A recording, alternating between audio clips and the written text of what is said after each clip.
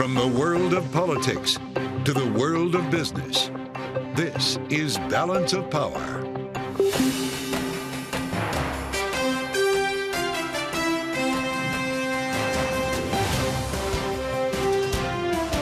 Live from Washington, D.C. From Bloomberg's Washington, D.C. studios to our TV and radio audiences worldwide, welcome to Balance of Power. Alongside Joe Matthew, I'm Kaylee Lyons. Dueling speeches today on the border by President Biden and Donald Trump. With immigration a defining issue in the presidential campaign, we'll discuss with Republican Congresswoman Nicole Malliotakis. And the House passes another stopgap funding measure to avoid a partial government shutdown. But the Senate still needs to sign off. We'll speak with Democratic Majority Whip Senator Dick Durbin. And a large majority of swing state voters think President Biden is too old. According to our new Bloomberg News Morning Consult poll, they think Donald Trump is too dangerous. We'll dig in on what else we learned. Kaylee, we've got a lot to talk about, including our Bloomberg News poll today that feeds directly into this campaign cycle and one that brings us to the border. We're going to talk about that in a moment here, but we do have some news. The House passed a CR, Indeed. And it's looking less likely that we have a government shutdown tomorrow. Yeah, it's not a done deal yet, as the Senate still needs to sign it off and get it to President Biden's desk, keeping in mind that President Biden is not in the Oval Office at the moment because he was literally just speaking moments ago at the border in Texas. Folks, it's time for us to move on this. We can't wait any longer. Folks, on my first day as president, I introduced a bill I sent to Congress, a comprehensive plan to fix the broken immigration system and to secure the border. But no action was taken.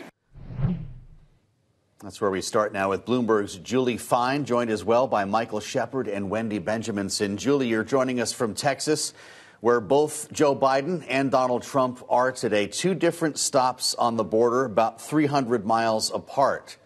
Am I right that neither of them made news? Well, neither of them really did anything you would have not have expected them to do. For instance, you knew that President Biden was going to go there and try to flip the script. He hasn't been to that part of the border. He went to El Paso last year, but he has not been to Brownsville.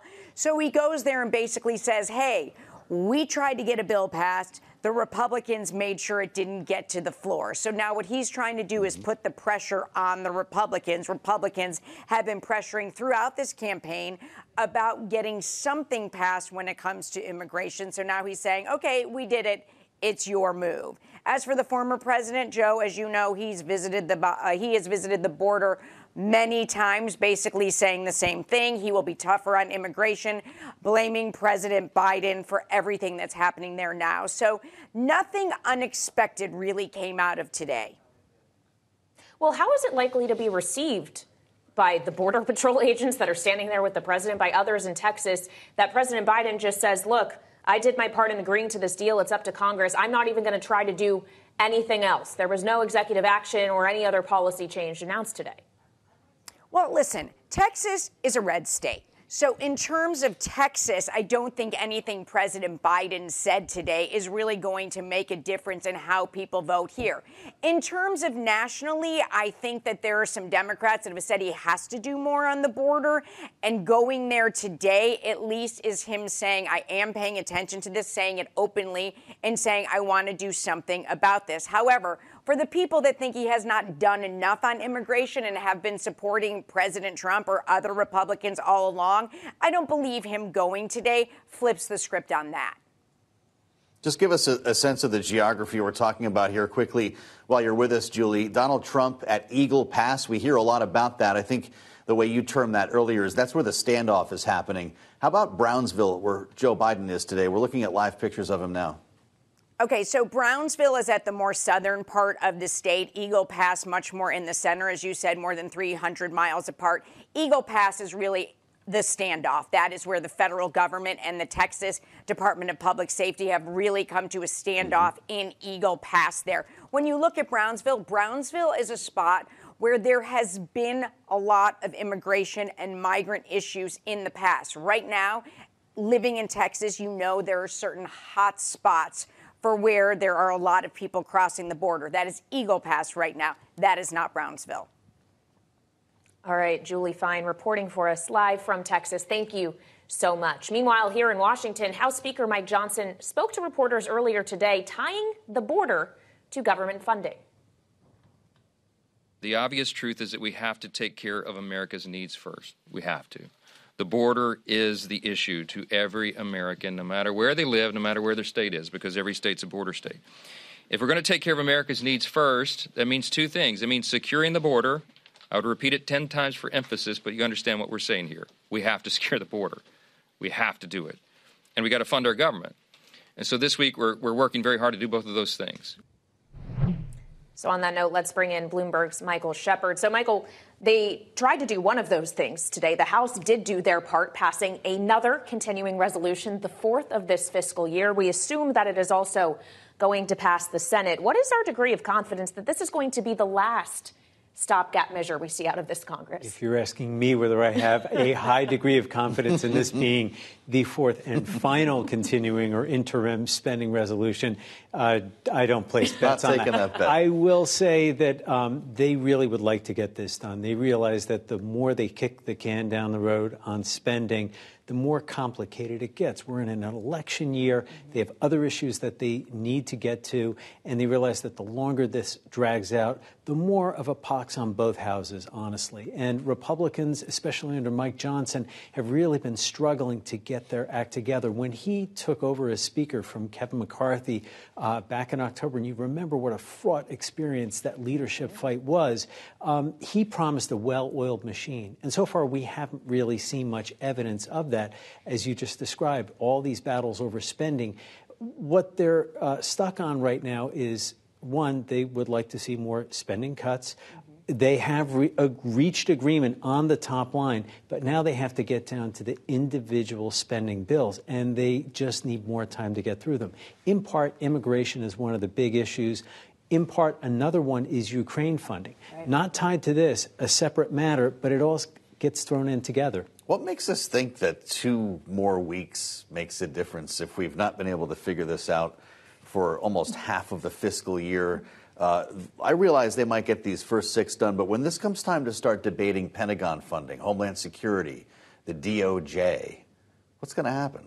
Well, you're asking a very rational question. How are they using their time? And especially when, Congress is prone to leaving town and, taking the House just returned on Wednesday from a nearly 2-week break.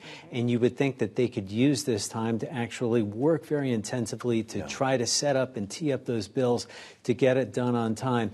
But the politics up there are very messy and very divisive. And it may not augur well for, the next spending deadline that we'll see for those bigger agencies come later in March. Well, if they get it done tonight, lawmakers, after a 2-week recess, will have a 24-hour work week to show for themselves. Michael Shepard, thank you. As we turn now to the new Bloomberg News Morning Consult swing state poll, it's just out today, and it shows a majority of swing state voters think President Biden is too old. The same poll also finds a majority of voters in those same swing states that will likely decide the election think Donald Trump is too dangerous. Bloomberg senior editor Wendy Benjaminson is here now with that. I'm not sure which is worse. Good question again. I'm not sure either. And the really interesting thing about the citing that Trump is too dangerous. Yeah. So 59% of our swing state voters said Trump is dangerous, but more than a quarter of those are going to vote for him anyway.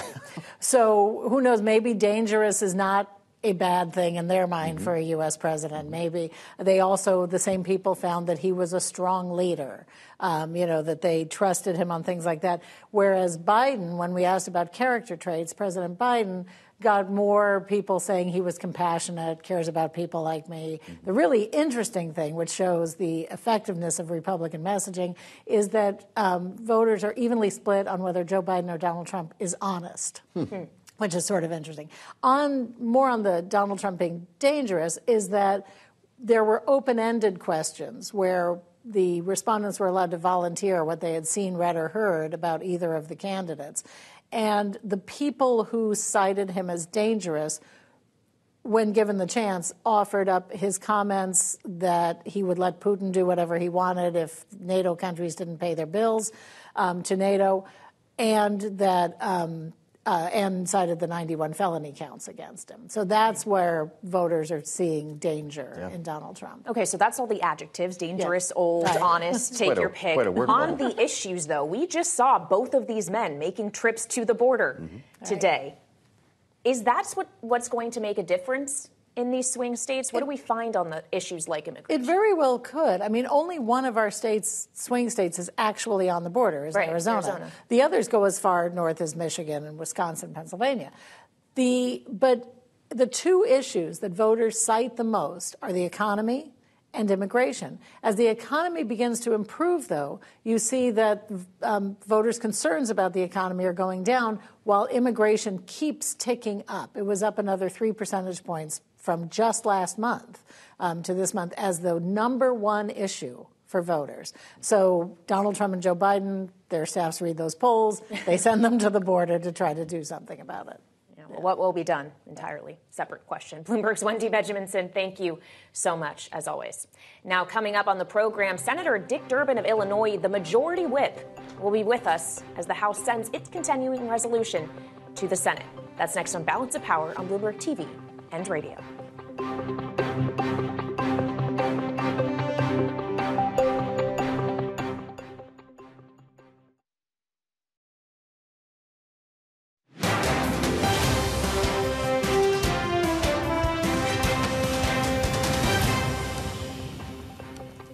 This is Balance of Power on Bloomberg TV and radio. It's the Senate's turn now to vote on a continuing resolution that would keep the government open for yet another week. We are kicking the can down the road once again, assuming that this measure passes. So let's go now to the Senate's majority whip. Illinois Democratic Senator Dick Durbin is with us now. Senator, thank you very much for your time. When is this vote happening, and are you confident the votes will be there to get this to the president's desk? I have confidence that we're going to pass this continuing resolution and at least by another week, maybe longer, to finish the appropriation process. I think it's going to be done this evening in the United States Senate. But before we have any ticker tape parades for Congress, let's remember we're in the 5th month of the fiscal year, 5th month out of 12. We still don't have the appropriation bills passed that we should. I want to salute Patty Murray, the Democrat from Washington, and Susan Collins, Republican from Maine, in the Senate. They've been working on this for months. They've done a great job. I just hope the House can catch up with us. Well, I appreciate the reality check here, Senator, because a lot of work has yet to be done. I realize there are top-line agreements here, but the real work remains, and I wonder if you think there might be a need for another. Is this the last CR that we're going to see this fiscal year? Far be it from me to predict the last CR. I've been around here a few years, and I've never seen one quite like this. What's happened over in the House of Representatives is unprecedented. 15 ballots for one speaker who is then removed, another speaker who emerges after days of mystery negotiations. I don't know Mike Johnson. I wish him the very best as Speaker of the House of Representatives. I think he's doing the right thing, buying a week or two to finish this off, but let's get it done. Well, Senator, do you also think he's doing the right thing, not putting the aid package passed by the Senate on the floor of the House that would provide funding to allies like Ukraine and Israel, or is this going to require a discharge petition? Well, I can tell you the discharge petition is a theory that very seldom happens. I hope that people come to their senses. If this measure, this bipartisan measure that we passed in the Senate to deal with the defense supplemental is brought up for a vote in the House of Representatives, I believe it will pass. I think there's bipartisan support for it. But he has to have the courage to defy some of the extreme members in the Republican caucus and bring it up for a vote. I certainly hope he does. Well, let's stay in the reality lane for a minute then, Senator, because we know what we've heard from Speaker Johnson, and we know that you want to see that money get to Ukraine, Israel, and Taiwan. If we're in a world in which a discharge petition is a fantasy, and I think that's what you're suggesting, there is another approach in the House that might bring a separate bill with defense-only money, whether or not there's a special mechanism to bring it to the floor. If that was the best version you got in the Senate, would you vote for it? I'd be troubled by it because there's a provision in our bill for humanitarian assistance which is absolutely life or death essential in Gaza and critical places around the world. And to send just the military side of it and ignore the reality of the humanitarian nightmare taking place in Gaza is a serious, serious mistake. We need to put the whole measure before the House, let them vote. I believe there'll be a strong bipartisan majority for them. Well, speaking of a bipartisan view on this issue, of course, on the other side of the aisle in your chamber, the Senate Minority Leader Mitch McConnell has been a vocal advocate for aiding Ukraine. And of course, he told the world yesterday he will no longer be the Republican leader in the Senate after the election in November. I'd like you to just listen to part of what Senator McConnell said on the floor yesterday, and I'll have you respond. I know the politics within my party at this particular moment in time. I have many faults. Misunderstanding politics is not one of them. That said, I believe more strongly than ever that America's global leadership is essential to preserving the shining city on a hill that Ronald Reagan discussed. Senator, he spoke about awareness of the politics in his party and being aware of those politics and who potentially could replace him as leader. Who would bring the greatest chance of bipartisan cooperation with Democrats? You know, there are three people who are mentioned, and they're currently in leadership on the Republican side: John Thune, John Cornyn, and John Barrasso. I've worked with all three of them. I can work with them in the future. So if they turn out to generate the leader of their party in the United States Senate, I think it'll be a positive thing. But it's up to the Republicans. They may choose one of those or someone else. The bottom line is we need to work on a bipartisan basis to solve the problems of this country. You talked earlier in one of your programs about the border crisis. It does exist. We had a bipartisan response put together, brought to the floor just a few weeks ago, asking the Republicans to join us in an effort to pass it, to make some progress. It was endorsed by the Border Patrol agents, endorsed by the Wall Street Journal, and they rejected it. They wouldn't move forward. We need someone who will accept a good bipartisan compromise that moves us forward as a nation on our border and on many other areas. The border seems to creep its way into just about every issue that we talk about, certainly every attempt at policy making, at lawmaking. Senator Durbin, I wonder what you can tell us about this effort to not only have Secretary Alejandro Mayorkas impeached, but have a trial to convict him in the Senate. The conventional wisdom is that it will die a quiet death in your chamber, but how? Well, there are various ways to do it. It is a political stunt by the House of Representatives and really tells us a story of why we have a problem. Instead of dealing with the budget, keeping the lights on for a full fiscal year, they went off and impeached the Secretary of Homeland Security. There was no basis for that. No high crime or misdemeanor was even alleged in this situation.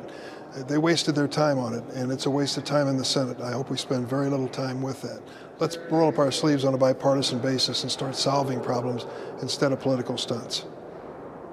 Well, as we talk about the border, obviously we saw President Biden and former President Trump on the border in Texas, which is a border state, yesterday, and yet we've heard language from the likes of Speaker Mike Johnson just today that every state right now is a border state because of the way migrants are moving through the country, including to major Democratic stronghold cities like New York and also Chicago. Senator, what are you seeing in real time on the ground at home? It's a struggle. The governor of Texas is dumping off families in the dark of night many times in remote areas of my state, and they're finding their way into Chicago under desperate circumstances. One little boy recently died after he arrived. I mean, it's a terrible humanitarian situation brought on unnecessarily by the governor of Texas. But it does reflect the fact that the border needs to be changed and the laws need to be changed on the border. President Biden has said that. He's working on a bipartisan basis on a bill. But unfortunately, Donald Trump, former President Trump, has said clearly he doesn't want to move forward in that.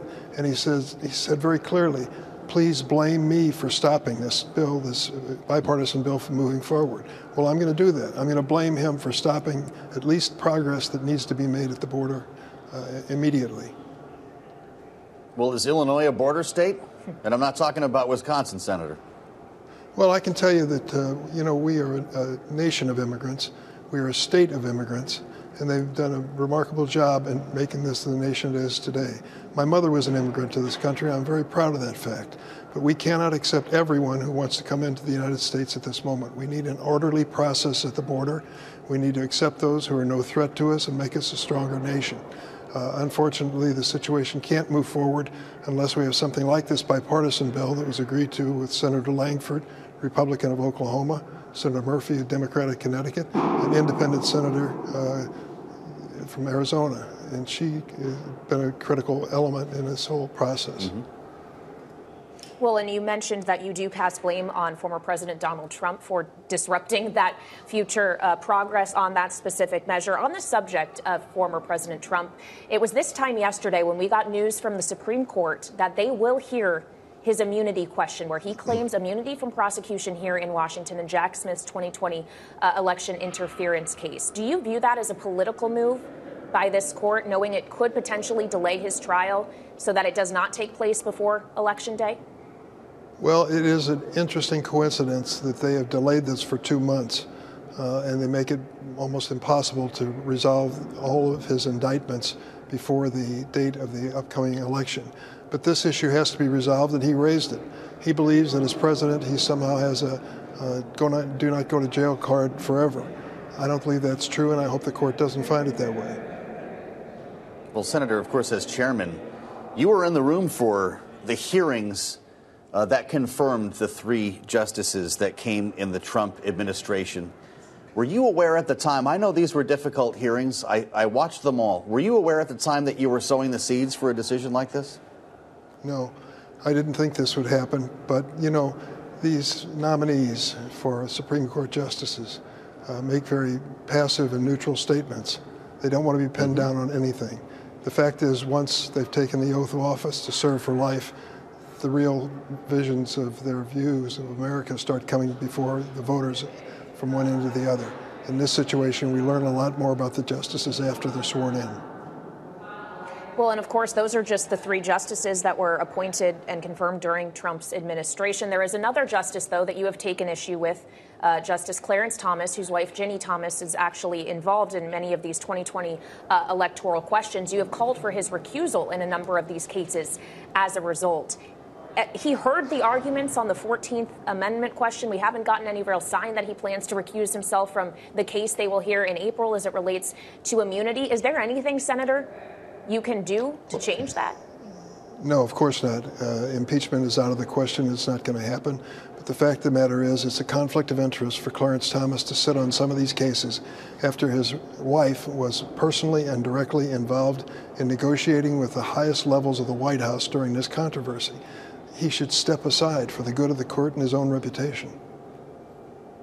Senator, you've been a creature of the upper chamber for some time. I wonder, with everything that we've been talking about, the potential leadership battle for the Republican conference in the Senate, the possibility of Donald Trump being elected again, even if he isn't, the heavy hand that he's held over Capitol Hill. Do you fear the Senate will soon start looking and feeling like the House? I'm afraid that it might. There are some elements in the Senate even today that harken back to the approach of politics of Donald Trump. You did a story on a show just right before I came on where they did a survey and said that a large percentage of the population was afraid to vote for Donald Trump because he was dangerous. I've been around politics a number of years. I can never remember a major candidate for president of the United States being characterized as dangerous by voters across the United States, but that is the reality. When Donald Trump says either inject or drink a bottle of bleach to avoid COVID, or invites NATO allies to be attacked by Vladimir Putin, it is dangerous. And I think the American people are aware of that reality. I hope that doesn't infect the United States Senate. Senator, we have less than a minute left, but that same poll actually found a greater share of voters find President Biden too old. Is enough being done to counter that message? I'm sure that Joe Biden would like to be younger tomorrow, but he doesn't have the power to do that. I would trust his judgment and his stamina over a dangerous candidate for president any day. Senator, we appreciate your spending time with us this evening. Dick Durbin of Illinois with us from Capitol Hill. We hope you get home this evening, Senator. Come back and see us again soon. Coming up, we'll be joined by Congresswoman Nicole Malliotakis, the Republican from New York, weighing in on these same issues. This is Balance of Power on Bloomberg TV and radio.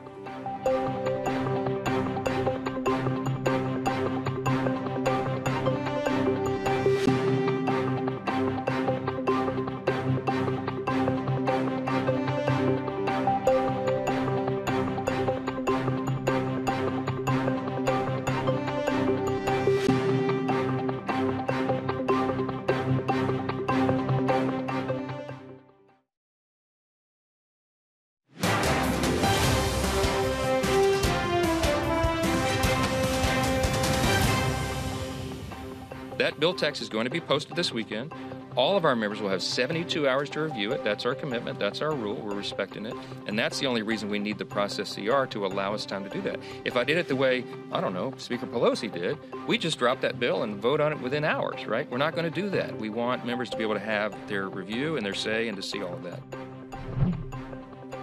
House Speaker Mike Johnson a bit earlier today, knowing now that the House has passed a continuing resolution that would keep the government from beginning to shut down tomorrow. It's on its way to the Senate, as we just discussed with Dick Durbin. If you're just joining us, we are waiting for a Senate vote on this evening, and it could happen rather soon, as we now bring in Congresswoman Nicole Malliotakis of New York for the Republican view on things in the House. Congresswoman, it's good to see you. Looks like we've bought a couple of weeks here to get something done. 6 bills by next Friday, and then the following Friday we'll do it all over again. Is that enough time after the difficulty we have seen in getting spending bills passed? Or are you gearing up for another CR? Well, look, I think whatever passes from here on will need to be passed in a bipartisan way. It's how we averted the debt default. It's how we averted the shutdowns, how we passed the Federal Aviation Act, the NDAA for security, and also the extension of the child tax cut and the different provisions. That's how we're going to get anything done out of the House. You're going to see the far right and far left probably vote against a lot of things, as they have been, and you'll see everyone else in the middle, roughly 300 members, vote in support of common sense bipartisanship. I think the biggest problem that we have is there are these members who believe that it's got to be all or nothing, and that's just not the way that business works, government works, life works. You have to give a little to get a little. And what we're seeing is now this compromise that is emerging from the Senate and the House. And we'll see. I think more members are upset, though, about not having as much input into this process. It's kind of come down to the leaders negotiating these individual bills, and then we'll have an opportunity to review it. Yes, we'll have the opportunity to read it, which I think is incredibly important, to know what is in a bill before we vote for it. But I do feel that a lot of members, including myself, do feel that we've been sort of shut out of this process in terms of seeing what we would like to see in these various appropriation bills that we'll be taking up next week. Mm-hmm. Okay, so if members like yourself are a bit dissatisfied perhaps with the transparency being provided by leadership and Speaker Mike Johnson, and as you mentioned, there are a number of conservatives who are dissatisfied with this another short-term CR that Mike Johnson initially said he did not want to do. Is his speakership in real danger, especially if he's going to be passing bipartisan bills that don't necessarily sit well with, say, the House Freedom Caucus? Well, look, I don't think it should be. I think the reality is we're going to have this issue regardless of who the speaker is. There will be a group of people who will never be satisfied because we have to negotiate with the Senate. And what they need to recognize is that Republicans control just the House, and we control the House by just 2 votes. And so we need, if we're only 1/3 of the government, to actually work as best as we can with the Senate and the White House. We should fight for our priorities. We should continue to fight for serious provisions to get this border secured. We should fight for fiscal sanity. We should fight for the extension of our, tax credits that were very important under the Trump administration, that stimulated the economy, that brought us to 50-year low unemployment, lifted wages, and helped businesses invest. We should fight for all those priorities, and we need to, right? And we're doing that on behalf of the American people. But at some point, you have to recognize we're not going to get everything that we want. We have to take some of the things that the Senate's going to want, which we may not like, and we're going to have to give up some. But we should continue to fight as much as we can and as hard as we can to try to get real results for the American people. And like I said, you're going to see the far right and far left vote against anything that comes to the floor. And that's why it's going to rest on the 300 of us in the middle that hopefully will be able to come to an agreement here and support what the final product is. Well, we talked about the border issue with your colleague from South Carolina, Congressman Ralph Norman. He joined us right around this time yesterday, talking about the border and the difficulty the House has had to address this. Here's what he said. We're continually stressing to Mike that under any agreement ought to be firm metrics to stop the border hemorrhaging that's occurring. And we can't keep going with letting everybody from over 160 countries come into America. Are you sending that same message to the Speaker as Congressman Norman is, or do you regret not having this Senate compromise come to the floor in the House? Well, the Senate compromise does not do the job. What it does is it has an automatic shutdown if you average 5,000 individuals over a week, but then it's up to the president, a discretion to how long that border is closed. So if the president has authorities right now that he's not using to secure the border, what makes us think that he would use any additional discretion? The difference between the Senate bill and the House bill that we passed in May that Schumer won't allow for a vote is that our bill actually requires the president to do all these things: reinstate remain in Mexico, end catch and release. It makes them address the asylum issue, parole.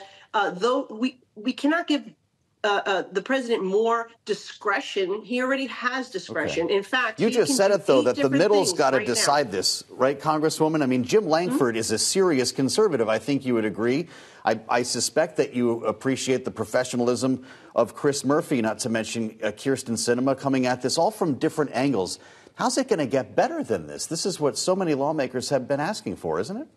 Well, I guess what the House believes is if the Senate truly wants funding as their number one priority is funding for Ukraine and Taiwan and Israel, we can match that with H.R. 2, our Border Security Act, which is our number one priority.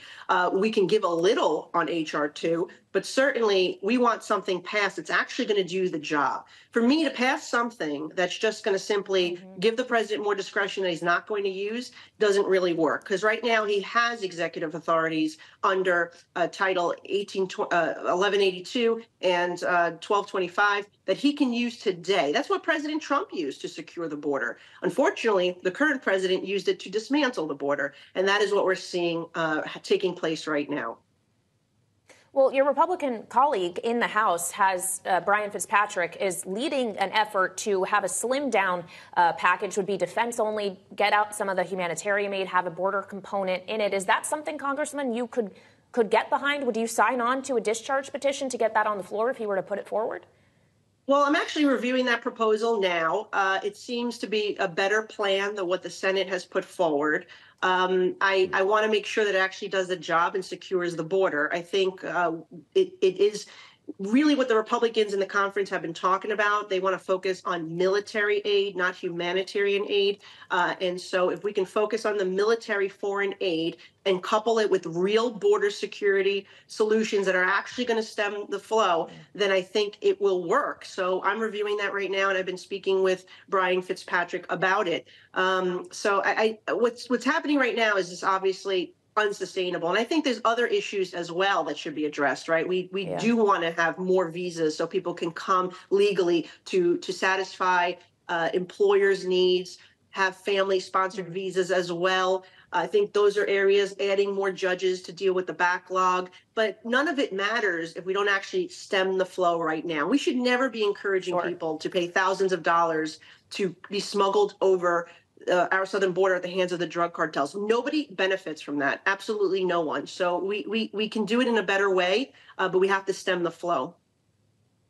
Well, and Congresswoman, finally, as I know that the immigration border issue is very close to you in New York, given what New York City is experiencing, just a final question on New York. Now that the redistricting map has been finalized, how do you feel about it? Well, my district stays the same, so I'm happy about that. I was disappointed when the Democrats sued to try to get the independently drawn map removed, but it seemed that the process overall worked out and everyone seems to be satisfied knowing that at least they have a competitive seat. I mean, that's all we've asked for. We just wanted to have a fair race. We believe we can win on merit, on debate, on policy, as we did in 2022. And so I think overall we survived this process once again, but it should have been left alone after the court appointed a special master. You couldn't get any more independent than that and the map shouldn't have remained. I think the bigger issue in New York is that Democrats have caused so much destruction that they're afraid of their reelection chances. I mean, that's the reality. All you're seeing right now, from the president's open border policies to the state's bail law to the sanctuary policies of New York City Council that have released individuals back onto our street instead of deporting them if they commit crimes. People are very frustrated right now with the Democratic Party, and rightfully so. Okay. And so I think that we'll see New York Republicans that won in 2022 prevail again this year, and we will be, again, the key to the House keeping the Republican majority. All right, Republican Congresswoman of New York, Nicole Malliotakis, thank you so much for joining us this evening. Appreciate your time. Now coming up over in the Senate, the race to replace Mitch McConnell as head of the Senate GOP has begun. We'll discuss his potential successors with our political panel next. This is Balance of Power on Bloomberg TV and radio.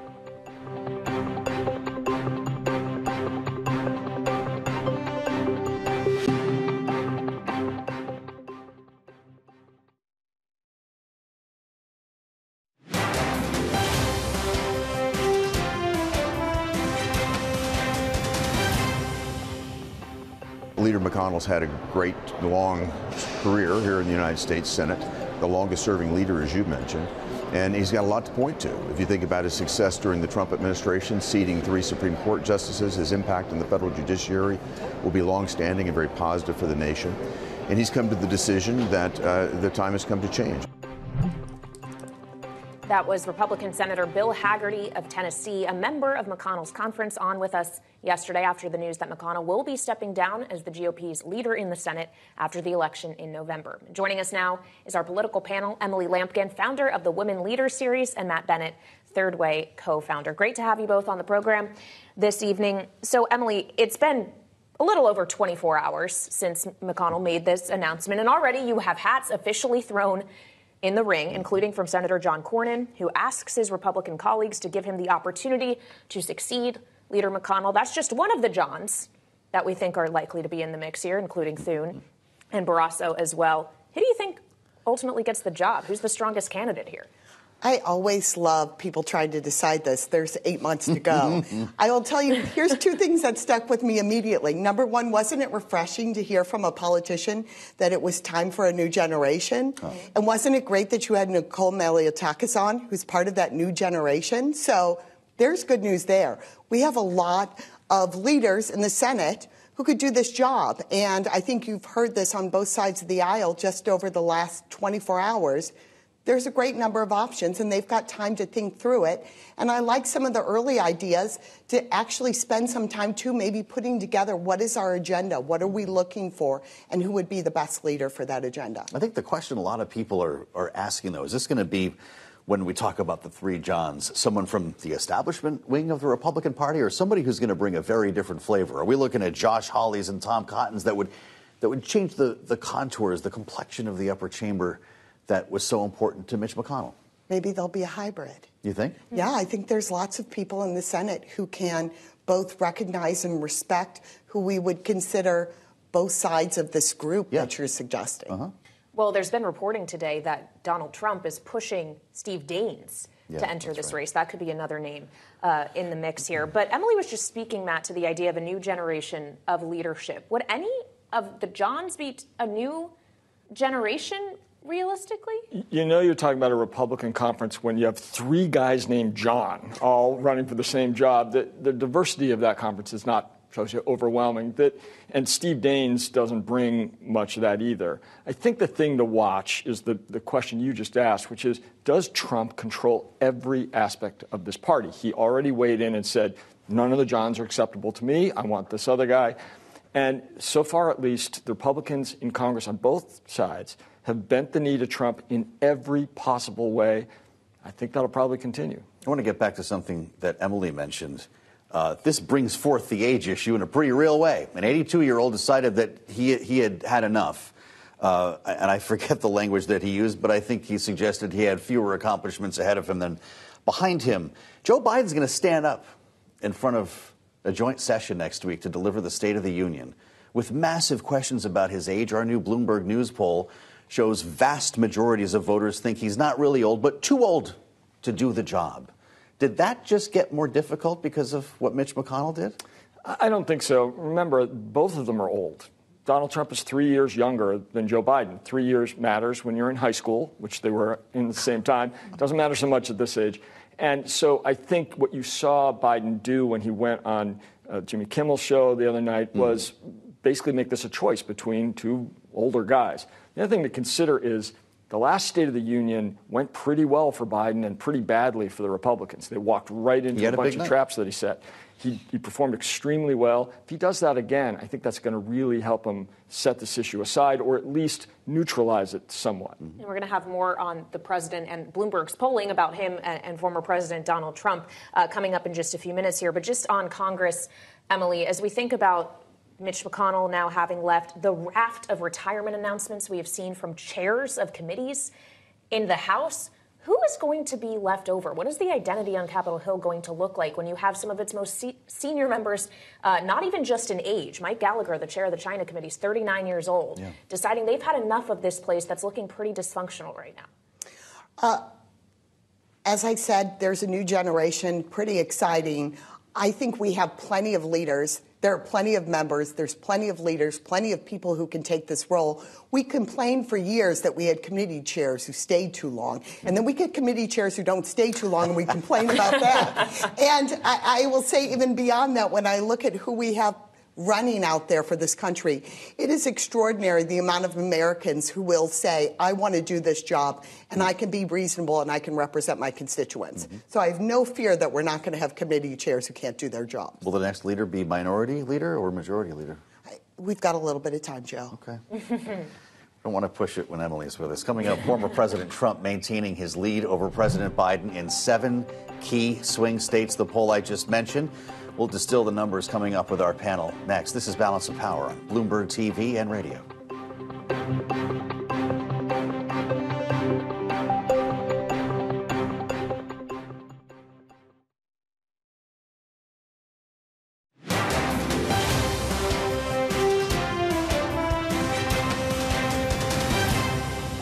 So here's what I would say to Mr. Trump.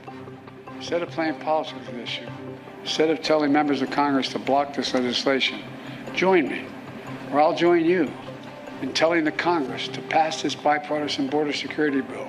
We can do it together.